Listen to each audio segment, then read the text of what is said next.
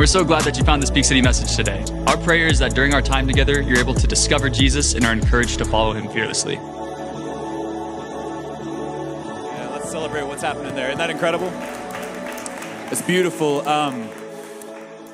The work that we're doing with the Exodus Road, which, by the way, Laura Parker, who you saw in the video, she's going to be here on December 18th to share more. You don't want to miss that Sunday. It's going to be special. But the work we're doing with the Exodus Road, it is so important. And I get the privilege of sharing with you today that the specific initiative that we're going to be giving to this year, this December, this is our Build the Future offering is in effect. Anything given in the month of December that's above our normal monthly operating expenses as a church is set aside for these special initiatives that we're doing to build the future for people here in here in Colorado Springs, here at Peak City, and people all across the world. But the thing we get to do with the Exodus Road is we actually get to come together and help build in the Freedom House their new education room. And so their new education room is actually going to help them with computers, with curriculum, with job training skills. So these women who have been rescued from sex trafficking can learn a new way to provide for themselves and to provide for their kids. Isn't that beautiful? That's freedom, man. That's tangible, real freedom. It's amazing. And so I want you to pray about giving big. This December, we give online at peakcityco.com. You can give through our wall boxes in the back of the room. But we ask everyone, if you call this place home, pray about giving. If you're not currently giving, this is a great time to start. And if you are already giving, we're praying that you would consider giving above and beyond so that we can do some really, really special work across the world. So let's give big. Build the Future offering is here. And I'm so pumped to see what God does with it, all right? I cannot believe that it is December. That is crazy. I feel like this year is just flying by so rapidly. And, you know, for those of you that have kids, you know this time of year is like when, it doesn't matter what's going on in your life. Your kids are crazy right now. They're psychopaths. You gave them Thanksgiving break and, you gave them an inch and now they're taking miles from you. It's psycho. And so, our kids right now, I love them to death. They're amazing. But, this is a big deal for our family. This has been the first semester, and it's been a whole new reality for Brittany and I to adjust to. It's the new reality of, we have all of our kids in school. There's not one kid clawing on Brittany's leg all day long. It's the first time in 11 years that's happened. And so our youngest daughter, Tatum, it's so funny. She just started kindergarten all day, all week long. And the jury is out in her mind on school. Very uncertain. Okay, she came home the first week. She loves math. So she was so excited to go to school and learn math. She was, big math, big numbers girl. So she was really excited. First week she comes home from school. She says, "Dad, these days are a lot longer than I expected." I said, "Yeah, they are, girl." She comes on week 2 and she says, "Dad, this is not nearly as fun as I thought it would be."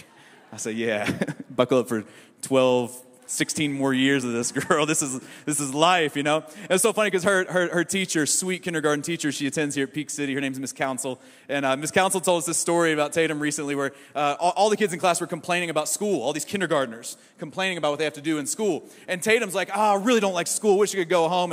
And so Miss Council, Jody, was like, "Tatum, we're friends though. We go to the same church. Come on, this is great. We get to be in class all day together." And she looks at her with this sass, looks at her and goes, "Miss Council, I'm just here for the math."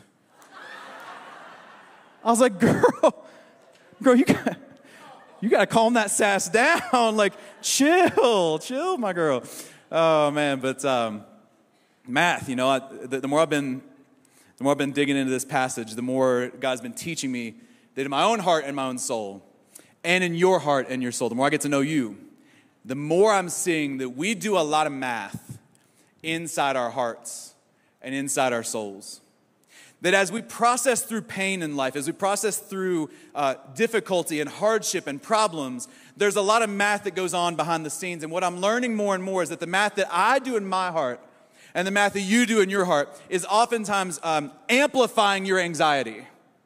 The math and the things you're thinking through are actually making life harder and more painful for you than God intended it to be. And so what I think God wants to show you today, what he's been showing me, is that if we can change the math we do inside of us, if we can change what we multiply, right? Because what you multiply matters. And if you can change what you multiply, that this is actually the path to God giving you peace. And I know that's what so many of us are after today.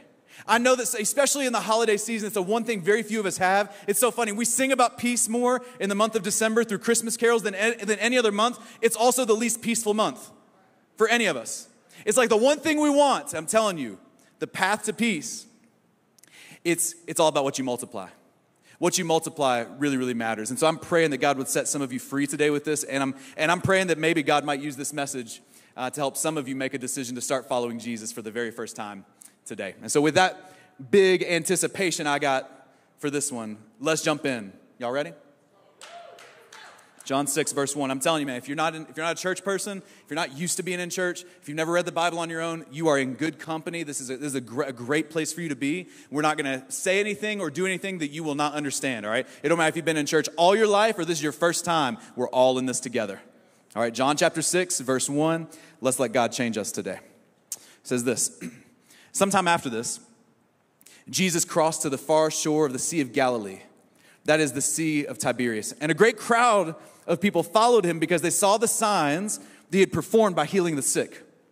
Then Jesus went up on a mountainside and he sat down with his disciples because the Jewish Passover festival was near. And when Jesus looked up and he saw a great crowd coming toward him, he said to Philip, "Where shall we buy bread for these people to eat?" But he asked this only to test him, for he already had in mind what he was going to do. Now pause for a second. Jesus is amassing a crowd now. This is actually a moment of big opportunity for Jesus and for his disciples. His teachings and his miracles were drawing people in by the thousands. I mean, right now we've got 5,000 men. You add the women and children. We're over 10,000 people that have gathered. This is a big opportunity. And not only is the ministry of Jesus drawing people in, but also the Jewish Passover festival was near. So we have even more people coming into the fold. We have even more people who are interested in spiritual things and are giving Jesus a chance. I mean, this is a big opportunity. Jesus, in this moment, can spread the message of the unconditional love of God to a massive audience. But with big problems, or with big opportunities like that, always come big problems, right?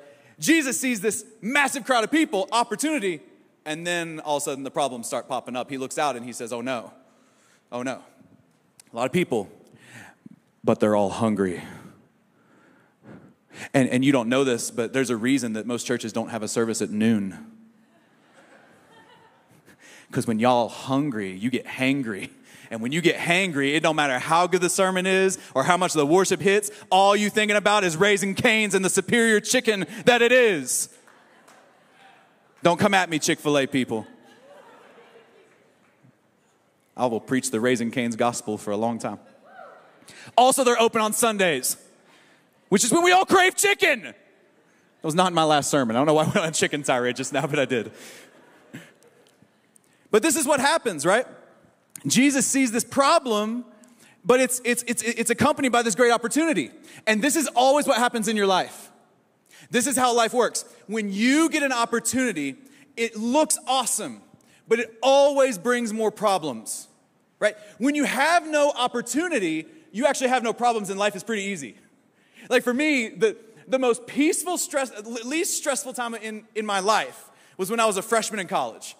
All right, I'd made it through high school. I was no longer living with my parents. I've got this freedom, and also no one wants to employ me. I have no opportunity. So what do? We sat around like dumb freshmen in college, and we made problems. Like I remember we were so stupid as freshmen in college. We had 4 guys that were living in 2 apartments right next door to each other, and none of us had any opportunity. We had no promise, no potential in life, and so we had these 2 apartments. There's one wall that connects, or that separates the 2 apartments. So what did? We punched a hole through both walls so we could just speak to each other through it. It's like, what are we doing? We're creating problems because we have no opportunity, right? Life is so much easier before you get a promotion. Life is so much easier before you start making more money. It looks awesome. The opportunity is great, but the problems that follow start to add up. When you have kids, it's an amazing opportunity. And also, how are you going to afford kids and diapers? Do you know how expensive it is to catch poop? You didn't budget for that. I'm telling you, it's more than you think. When you step into some new season of your career, it's awesome, but how are you going to level up your skills? How are you going to handle the new stress? All these opportunities always come with problems. And here's the I know it's not going to be comforting to you. It's not going to be this is not what you came to church to hear, but it's true. In this instance, Jesus sees a great opportunity, and he identifies a great problem. They're all hungry, and we have nothing to feed them with. And I want you to see what he does. He does not solve the problem immediately. Actually, what he does is he invites his disciples into the problem. See, I know it doesn't sound great, and I know it's not going to be an Instagrammable clip, and I know it's not going to make more people want to come to our church, but I need to tell you this. God will absolutely not solve your problems. Welcome to church. It's a place of hope and grace, and also he will not solve any of your problems. He won't. He'll let you sit in them. He'll let you sit in the tension of a problem for weeks and months, sometimes even years. Some of y'all have been sitting in problems for years. And it's not that God caused it, but he does allow it. It's an uncomfortable truth that most churches don't like to talk about. God will absolutely allow you to sit in the tension of a problem because he knows what that problem will do for you. He knows what it's going to develop in you. God will not solve your problems. No. He will let you sit there. He'll let you feel the pain, right? Because God is trying to play the long game. My 11-year-old son, my oldest son, we're trying to teach him, right? And so he's a little bit mad at Brittany and I right now because we got him doing a lot of chores.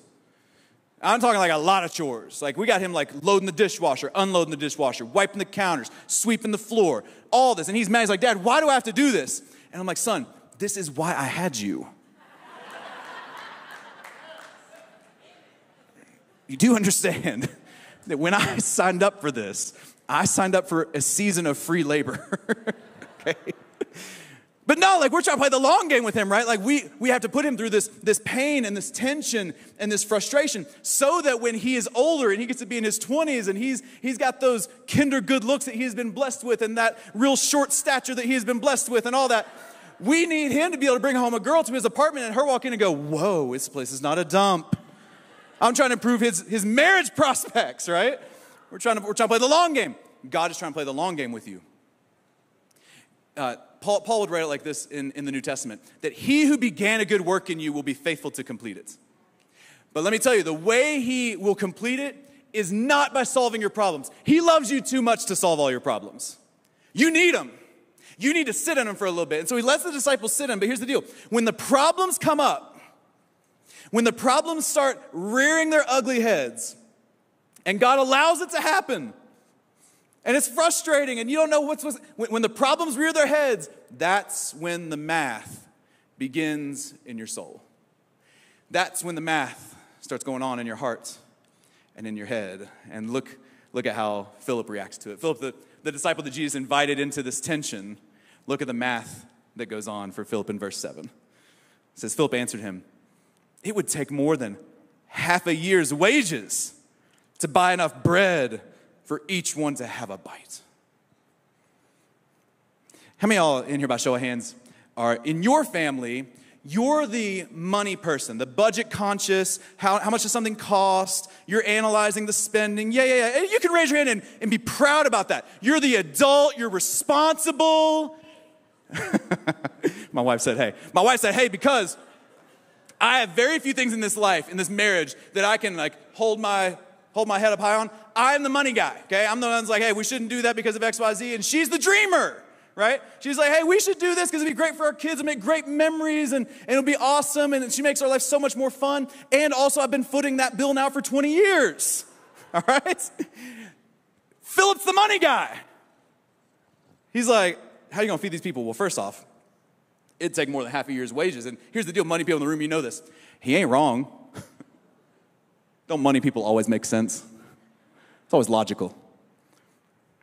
So this is like more than half a year's wages, and he's not wrong. He's right. But I want you to notice the math that he did in his soul. At first, the problem was we don't have enough food. Where are we going to get the food? Notice what he multiplied. One problem, we don't have enough food, became two problems. Not only do we not have enough food, we're broke. He multiplied the problem. He took one problem, we don't have enough food, and he said, yeah, we don't have money either. Ooh, how quick it happened. See, this is what happens. When the devil himself, who's the ultimate pessimist in your life, he's the one who's out to steal, kill, and destroy the very life that God wants for you. The devil combined with your weak, sinful nature that every single one of us have. There's not a person on this earth that doesn't have a very, very dark and weak, sinful nature. Those two things combined, every problem you face, the voice of the devil and the voice of your sinful nature will be whispering for you to multiply the problems. You got marriage issues? You sitting next to someone that you're at odds with right now? You not sitting next to someone because you're at odds with them? And let's say it's like a communication issue, right? Like you just don't understand each other. There's a gap in your communication. There's something off. You're just not getting each other. You're not clicking, right? Well, if you're not careful, you will multiply that problem. And one problem will then become, well, it's also kind of an intimacy problem. I don't know if she's been pursuing me or if he's been pursuing me. I don't know. And then it can become an issue with the in-laws. I mean, the in-laws and the distance there, the lack of understanding. Then it can become a boundaries issue. It's like, man, then it's like, man, you start pulling out the record of wrongs. Everything that they've done to you in the past that has not been, you start pulling all that out. Then all of a sudden you go, man, they're not even the same person that I married. They've changed. That's not even the same person that I was at the altar with. See what happened? One problem was multiplied into about 8 problems.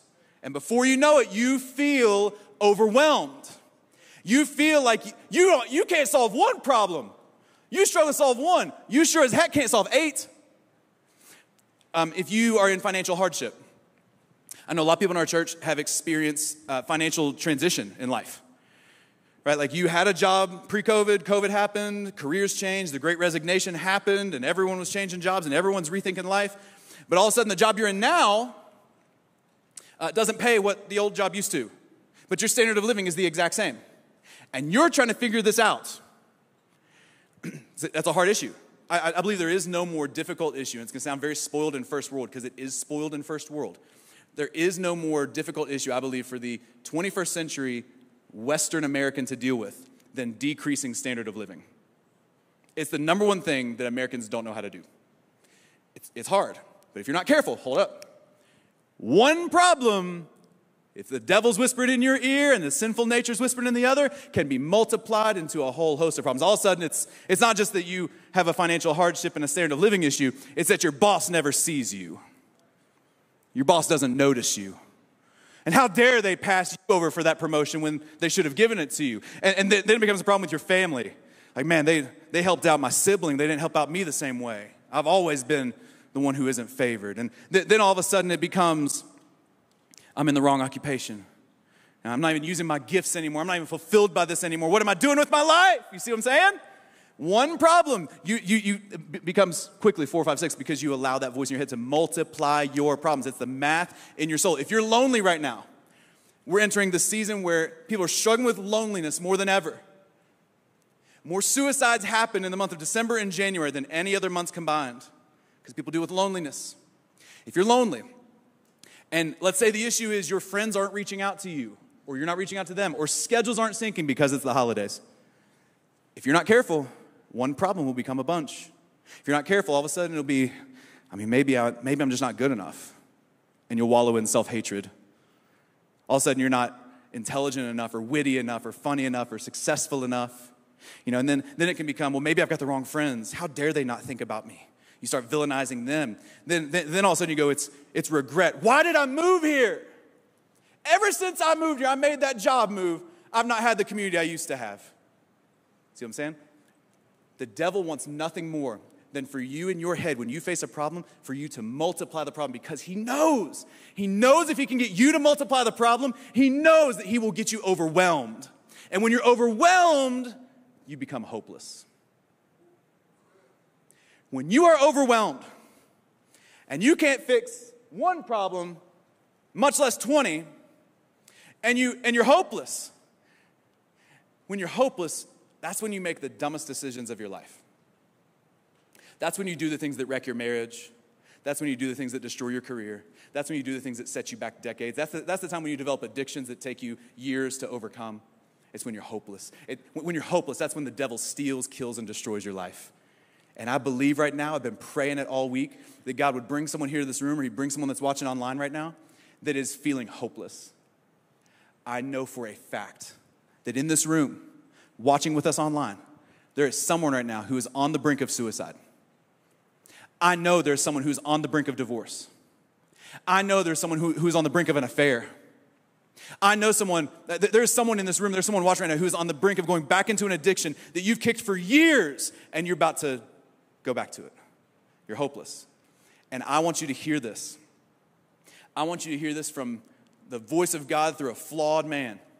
I believe that God has you here and has you watching this as an act of his grace towards you. I believe God has you here because he wants to rescue you from doing something that is so stupid and so self-destructive and is going to ruin your life. He wants to rescue you. God has you here because he wants to show you that there is another way. There's another form of math. You can multiply something different. And what you multiply matters. It matters. See, you can multiply your problems, or there's another way, and it comes in the next verse from Andrew. Verse 8. Oh, man. God, use this. God, use this. Free somebody right now, God. Free somebody. Verse 8, it says, another of his disciples, Andrew, Simon Peter's brother, he spoke up. He didn't multiply the problem. Check this. He says, here is a boy with 5 small barley loaves and 2 small fish. But how far will they go among so many? I just believe he said it with a smile on his face because I think he knew. I think he knew what was about to happen. I think he knew because he'd been following Jesus. He'd seen the power of Jesus. He knew what was about to happen. He says, big opportunity, big problem. Whew. Jesus, I don't have much, but here is a boy, and he's got 5 small loaves of bread and 2 small fish. Here is a boy, but this is all we've got. And I know it's not much, but Jesus, would you multiply our capacity? Would you not multiply your problems? Would you take what I have, Jesus, and would you multiply my capacity? Friends, when you are faced with a problem, God will let you face it. He will let you sit in it. He will let you live in the tension of it. And it is up to you what you multiply. And what you multiply matters. And you can choose to either let the devil and your sinful nature multiply the problem, or you can make the choice to turn to God and say, God, will you multiply my capacity? Will you take what I've got, even if it's not much? You know, that's the most beautiful part of this passage. What Andrew just offered Jesus in comparison to this problem is nothing. We got 10,000 people. And he says, hey, here's a few pieces of bread and a fish. What you got? It's nothing. It's insignificant. I'm telling you, Jesus is trying to get a hold of somebody. I know there's a tired parent in this room right now. You're either parenting young kids and you're exhausted, or you're parenting teenage kids who are also, FYI, young adults who are making their own decisions because they're adults now, albeit young. And you are emotionally fried and emotionally exhausted, and you have nothing left, and you feel like you have nothing. I'm telling you, God just wants you to hear this right now. All you have left is all he needs. All you have left, I'm telling you, God can do so much more with it. It's all he needs. Tired mom, tired dad in the room, you come before God and say, God, here's the last bit of patience I have. Here's the last bit of compassion I have. Here's the last bit of wisdom I have to navigate this situation. Jesus, will you multiply my capacity? Will you take it and will you do more with it than I could ever do on my own? I'm telling you, if you'll pray that prayer right now, God will meet you and he will begin to multiply your capacity, and all you have will be all he needs. Some of you right now are dealing with a mental health issue. You're swirling into depression. Or maybe it's an addiction you're stepping back into. And what's funny is, and I know this speaking as a former addict, as a former fellow struggler with you, that oftentimes when you're in those pits of despair, you think you've got to go from point A all the way to point Z in one big move. If I'm going to overcome the pit of addiction, if I'm going to overcome my depression, if I'm going to overcome this despair, I got to change it all. And you don't have that in you. Let me tell you, you don't have to have all that in you. all you have right now is all he needs. You might only have one phone call you can make to a friend to say, hey, will you hold me accountable? Whew. You might only have one little thing you can do. You might have the energy to get up and go to the gym and start some little good discipline in your life. Let me tell you, that is all he needs. If you came before him and said, I can't beat it on my own, here's all I've got. Jesus, it ain't much. It's a couple pieces of bread and a couple fish. I know you got 10,000 people you got to feed. I'm telling you, Jesus could use what little you have, and he could multiply it. He could use it to do more than you could ever imagine. There's a student in this room right now. I know it. There's a high school student in this room right now that has big dreams. You got big dreams, but you ain't got a path to get there. You don't know. You got kids around you at school that seem to be getting better grades, and you got people who seem to be already ahead of you in their career moves, but you got big dreams to make a difference, and you just have no idea how you're going to get there. Let me tell you, as a satisfied customer, as someone who can report this to you as a testimony, if you would just come before God and say, God, I don't have much, but all that I have, I give to you. I'll give you the last little bit of work ethic I have. I'll give you a little bit of my devotion, what little I have left. I'll be willing to look like the Christian weirdo at school. And God, what I have, would you take it and would you multiply it? I'm telling you, I can tell you from experience, he will not waste it. He will multiply it. When people in my hometown, I know some of them are watching online right now. When people in my hometown hear that Petie became a pastor and he's preaching the gospel of Jesus to a church of over 1,000 people, I know what they're saying. They're going, Petie? The kid that sold me weed back in the hallway? What? And they're not wrong. When I started following Jesus, I was the kid in youth group who didn't know anything. I didn't grow up going to church. I didn't grow up with ambitions to be a pastor. I was horrible at public speaking. Every time I got up in high school to speak in front of the class, my pits would sweat and my stutter would come out. It would all be awful. But all I did, I'm telling you, I've done a lot of things wrong in my years. One thing I have done that I can hold my head up high on is I've constantly come before God and say, God, here's all I've got. Would you multiply it? Would you use me for more than I could ever dream of or even capable of doing myself? God, I don't even know the Bible, and I'm going to Bible college? What? I'd never read the book of Acts before, and Acts was the first class we ever had in Bible college. I showed up, I'm like, Acts? I thought it was A-X-E. I thought we were talking about an axe that you chop wood with. I found it was the Acts of the Apostles. Like, okay, learning, we're getting somewhere. All I had was all he needed. And I've experienced more in 20 years of following him than I ever dreamed I would.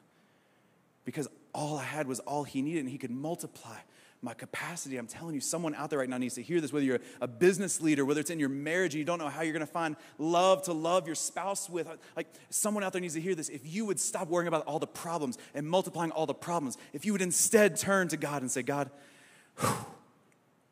here I am. What little bit I got, would you multiply it? And if you would, you'll experience what they experienced in verse 10. Jesus hears this response.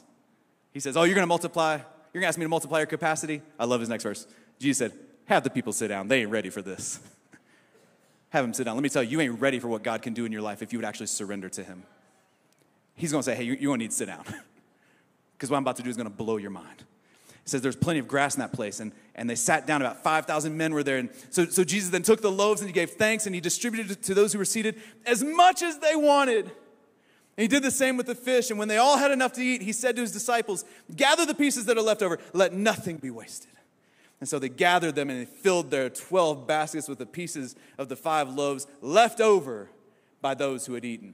See, not only is all you have all he needs, all you have in the hands of God is actually more than enough. It's enough to create leftovers in your life. I'm telling you, you're going to have so much fruit and so much blessing and so much favor in your life if you would just surrender what you have to God. It'd be like mama sent you home with a Tupperware full of food at Thanksgiving that you're never going to eat. It's leftovers. It's more than enough. It's more than enough. But I know what you're thinking. If you're skeptical of faith and church, if you're watching online and you are just trying to give this a chance, I know what you're thinking. Because I often think the same things. It's one of the advantages I have. I didn't grow up in church. I didn't grow up with plans to be a pastor, nothing like that. I didn't read the Bible much. I was new. I didn't have a lot of advantages over my fellow peer pastors. One thing I did have, though, is that because I didn't grow up going to church, I had a very unhealthy at the time, but now healthy dose of skepticism. And I know when I preach a passage like this, and I preach it like that, I know what you're thinking. I know you're thinking, Petie, really? Really? So I'm just supposed to ask God to multiply my capacity. I'm just supposed to say, God, here's what I've got. And all of a sudden, me talking to God about it, me inviting God, giving God access to my life, all of a sudden, that's going to change the way I love my spouse. It's going to, increase my joy at work. It's going to change my perspective. All I got to do is just talk to God and, okay, but really, how does this work? What are the steps I really need to take? Yeah. Pray about it, sure. But what do I really need to do? See, we live in such a culture of self-help, which is beautiful. We're all trying to better ourselves. We want to know how it actually works. And this is not, again, not an Instagrammable clip, not something that you're like, ooh, that's going to speak to thousands. It's just real. I can tell you right now that I don't know how it works. I ain't got a clear answer for you. I don't know how it works. I don't know how when you open yourself up to God and you actually speak to God and you say, God, here's my problem that I'm facing and here's what I got. Will you do something with this? Will you multiply my capacity? Will you somehow make this enough? I don't know how it works. I just know that when Jesus shows up, when Jesus is given access to your life, when the person of Jesus is present, I'm just telling you, things begin to multiply. Things begin to grow. Things begin to change. I don't know how. I don't even know how. Did you notice when we read this passage? There was no explanation as to how this happened. It was I'm sitting there going did fish just start jumping out of the baskets? What is happening here? Did they have to kill the fish? Are the fish alive? Are the fish dead? How did the bread, what is happening? It's nope, they just had enough. I don't know how. I just know that when Jesus shows up, when you invite the person of Jesus, who he really is, into your life, things begin to change. Things begin to multiply. I was meeting with a guy, and I can keep it as, I've met with a lot of people over the past month, so I can keep it very, very general. So if you're out there, hopefully you won't even know I'm talking about you. So it's vague. Confidentiality is a real thing, but I met with a guy, and he was just saying, hey, I'm dealing with some mental health issues, like all of us. I'm dealing with some thoughts that couldn't get out of his head, like a lot of us. And he said, Petie, how do I fix it? How do I fix this thing going on inside of me? That's okay. Well, first, we just met, so tell me about your faith. Do you believe in God? He's like, oh yeah, believe in God, was raised in the church, all good. And so, okay, cool. So with this issue you're dealing with, what do you feel like God has been saying to you about that? What do you feel like God has said to you? He's like, what do you mean? I was like, well, when you pray to God about this, what do you feel like he's bringing up in your heart? What do you feel like he's bringing up in your mind? What do you sense him saying to you about this? And he said, oh, I've never prayed about this. I said, okay. I said, have you ever prayed? Do you pray? He's like, no. And I don't say that in any way to bring judgments to this person. I say this because the vast majority of 21st century Christians in America believe in a set of principles and ideas, but not a person. Let me tell you right now, this is not a self-help guide. Jesus, if you follow his teachings, it'll make your life better. It's way bigger than that. It's not a set of ideas or principles. It's a person. And when you pray to him, I can't tell you how it works. I don't know. I don't know the mysteries of the supernatural and the spiritual world and how God interacts with the physical world and how he changes inside of us. I don't know. I just know that when you actually pray and say, God, I believe you're real. You're not an idea. You're not a set of principles. You're not a set of theological doctrines. No. When I believe that you're a person and I say, Jesus, will you take what I've got and make it enough? When you invite the person of Jesus into your life, things change. Things begin to multiply. Everything changes when you invite the person of Jesus. Let me say it like this to you. You will never reach your full capacity as a man or a woman. You will never reach your full capacity apart from Jesus. Ever. I don't care how successful you are, you could be more. I don't care how much peace you think you do or don't have, you could have more. You'll never, whatever level you feel content with in life right now, you'll never get to all you were created to be apart from Jesus, apart from inviting him in. And when you invite him in, things begin to multiply. I'm telling you, I've seen it in my life. When our marriage was at its worst, when I was burnt out from ministry, I came to God and I said, God, I don't know what to do, but I'm just keep showing up. And will you just take that? Like, I can't do any more than sing to you for 10 minutes in the car. That's all I got. God, will you make it enough? Like some of you right now, the only thing you've got is waking up 20 minutes early before you go to work and just trying to pray and trying to read. I'm saying, that's enough. Take whatever you got, bring it to God and ask him to multiply it. And I'm telling you, he will do it. You will see him do incredible things in your life. I've seen it in this church. You need to understand, you are sitting in a living, breathing example of this spiritual truth. This church started over 15 years ago with a handful of people with a vision and a dream to start a church that reaches people far from God. And I've done the history on this church. It should have shut its doors multiple times.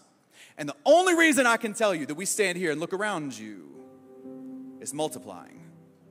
The only reason I can tell you that we got baptisms on baptisms on baptisms about to happen here in a few minutes. The only reason I can tell you is that's what happens when Jesus shows up. That Jesus, the person of Jesus, has constantly been asked to come and be a part of this place, has constantly been asked to come and take what we have and multiply it. And I believe with all of my heart that he's going to keep doing it. I believe that when we think about our Build the Future offering, when we think about 2023, I just don't think Jesus is going to stop because we're never going to stop saying, Jesus, here's all we got. Here's our serving. Here's our time. Here's our resources. Here's our love. Here's our invites. Here's everything. Jesus, will you multiply it? And I'm telling you, he's going to keep going. Jesus said the kingdom of God is like this. It's like a mustard seed. The tiniest little seed. It's like a mustard seed. And you plant it and you water it and it grows. It becomes the largest of the garden plants. And it becomes a tree that birds make their nests in and people find shade in. That's what the kingdom of God, it multiplies. It gets bigger. It grows. Even the sacrificial death of Jesus, it was actually an act of multiplication.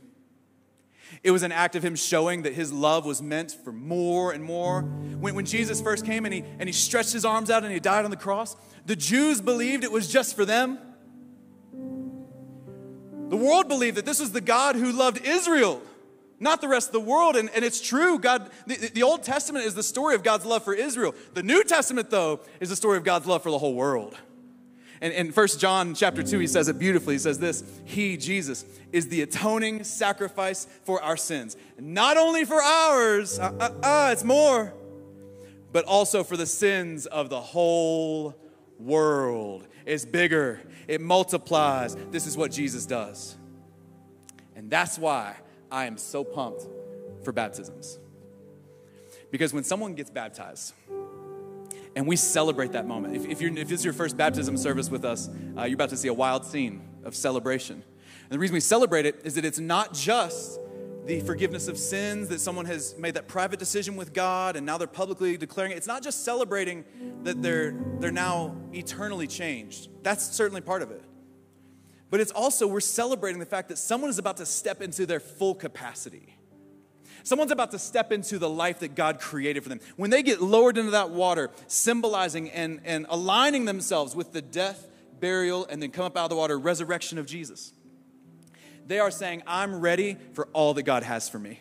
Jesus, would you multiply my life? Would you multiply my efforts? We had a guy in first service who was sitting front row.